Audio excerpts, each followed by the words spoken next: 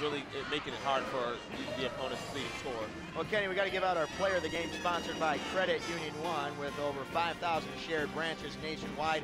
They're always there when you need them.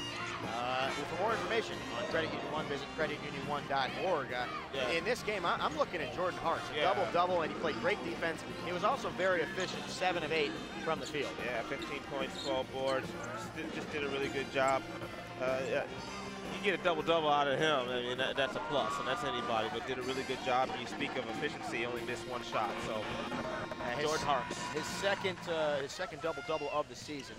The player of the game, again, sponsored by Credit Union One, creditunion1.org for more information. And Kenny, you mentioned it briefly before we close things out here and we say goodbye for the 2013 calendar year, at least myself saying goodbye for the 2013 calendar year.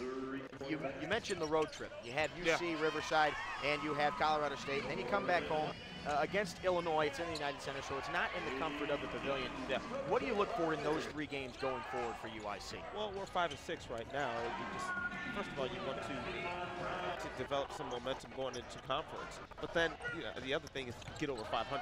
Right. And next to the opponents are quality opponents. You got 2 rough road games at Riverside and at Colorado State, and then you're back home at Illinois. And the big thing about these 3 games, the environment.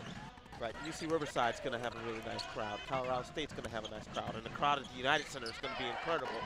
So if these three games come up, it's going to tell us a lot about our preparedness and about what the identity of our team is.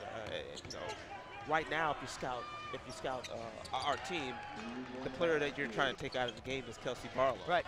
So you look for teams to kind of key on that. Right now, we run a lot of screen and rolls, high screen and rolls, and a lot of teams have not doubled. It'd be interesting to see these next 3 games and going into conference how teams play Kelsey Barlow. Because right now, if you're going to scout UIC, you say as Kelsey Barlow goes, so does UIC. So we'll see what type of adjustments these teams make, and then on the flip side, see what type of adjustments and what players on our team step up to kind of take the pressure off him. Well, Kenny, thanks for joining me here in the final game of the 2013 calendar year here in the pavilion. You enjoyed that road trip.